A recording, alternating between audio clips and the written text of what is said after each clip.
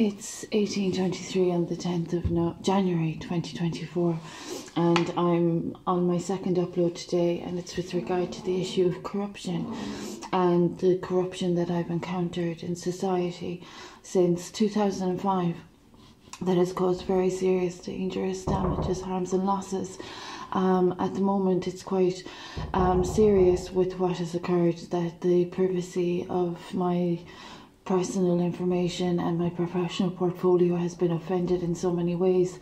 As such, it's described as joyriding on my qualifications and joyriding on my purpose, my profession.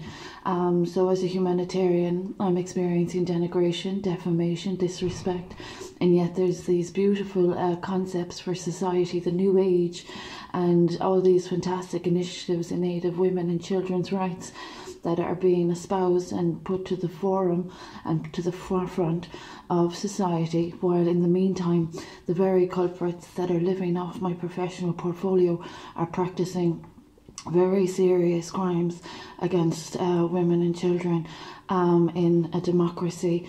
So as I've mentioned, I've worked for the departments of social protection, education and agriculture, and here I am uploading for the past 7 years, still waiting for restitution, reparations and redress, and there is obstruction. So corruption is still present, financial theft for me is still present, and there are people still dirtying society and still making a rotten aims of a good possibility from the purpose that initiated from my advocacy with Narcotics Anonymous. It was anonymous and my anonymity was offended, my confidentiality was breached and my personal information was disclosed, and that was without my consent and without my permission.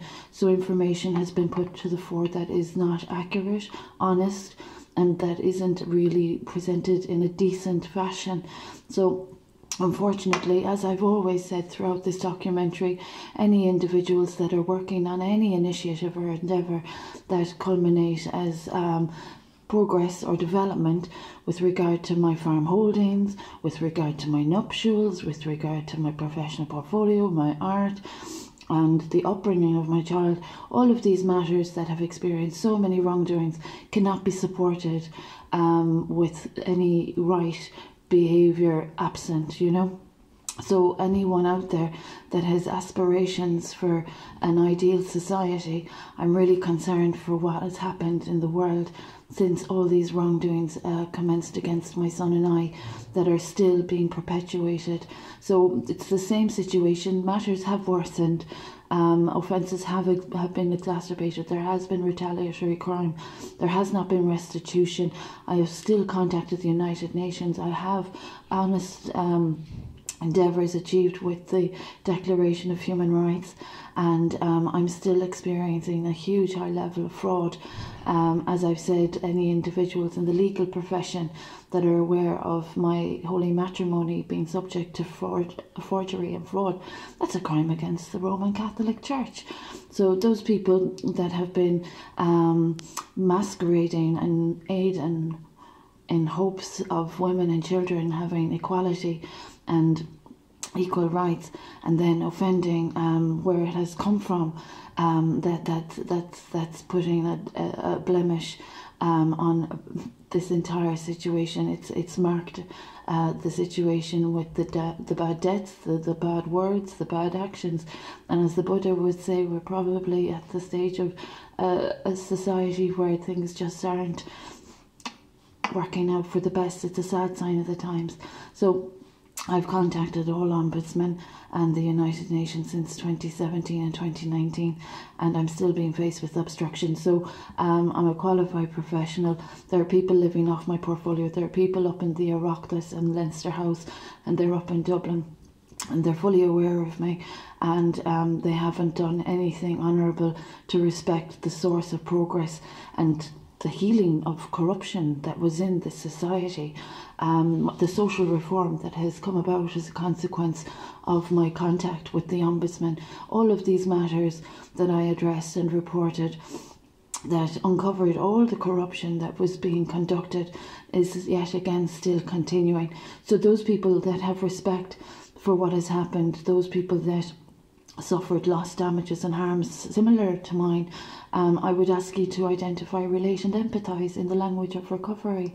Those that know of the fellowship, I've been with the fellowship 20 years, and only for the grace of God there go I. So those people that are still suffering from disillusionment in the field of psychiatry, discussing people's bloodlines and discussing people's family lines, it might help them to do a little bit of research before they try and denigrate or degrade people's upbringings and backgrounds without insulting heritage of our country and backgrounds as well. So those people that have a objective to cause denigration and destitution, I'm concerned for their level of impoverishment and the lack of wealth in their own well-being, that they can't espouse what we hope to practice. So those social reforms that initiated as a consequence of what contact I had with the state representatives is all being brought into disrepute. It's being damaged, and there are people taking credit where they owe me a huge debt. So as I've said before, corruption continues. So that's my second update for today. Process is tough. I'm a humanitarian, I'm a qualified educator, I'm a qualified recovery advocate, and there are people that are trying to live off my back and haven't even done a shred of penance for sins against others as well. So those that are putting forgery to my nuptials, to my spouse and the father of my child within wedlock, I have a huge message to the Pope and the Vatican State and Italy in particularly with regard to what I'm tolerating, and I am seeking immediate assistance. I've provided as much detail as I can. It's quite a hot topic, it's quite a heated situation. It's spoiled the nature of my farms, the corruption regarding my nuptials.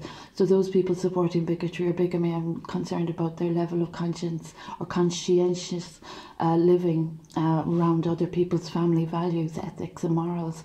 And those that are claiming to be of COVID-19 origins or Brexit origins, I have concerns with regard to the real facts around all of this situation. So there's a lot happening there. There are people still sharing disinformation, and that's quite dangerous. It's not telling the youth of today the real message, and the children and the youth need to hear the truth. So those that are working against justice, I have concerns for people's safety, and as soon as anyone reputable with a dignified concern for the future of all the reform and fundamental basis that has been laid as a consequence of the corruption I uncovered, the spring cleaning I've had to do on my home is unreal. It was polluted with bad faith practices that I could not tolerate.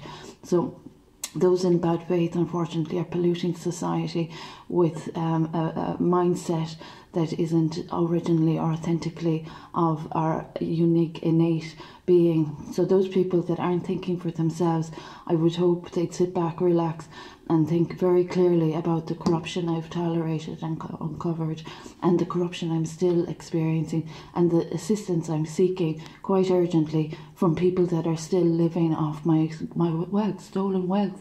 So this is quite dangerous. It's not just monetary, it's all our hierarchy of our needs. That some people just only think money, money, money, but in fact what they're lacking is the actual insight into what the reality is. And if they're continuing on the grounds of offending my origins from South America, I'm going to take awful. I'd be very offended for my bloodlines from South America, being offended in Tralee, County Kerry. So there's a lot happening, and this is just an update. It's 8:23, 8:25 in the PM, and the United Nations, you've been sought since 2019, and application for the European Court of Human Rights, I'm still awaiting to be addressed. If it's ever actually reached the European Court of Human Rights is another thing. My postal correspondence, similar to other people has all been interfered with. So there's a lot of crime going on, there's a lot of obstruction, and there are people living off wealth that doesn't, you know, authentically belong to them or their professional portfolios. So that's as much as I'll say for now. It's a sad sign of the times.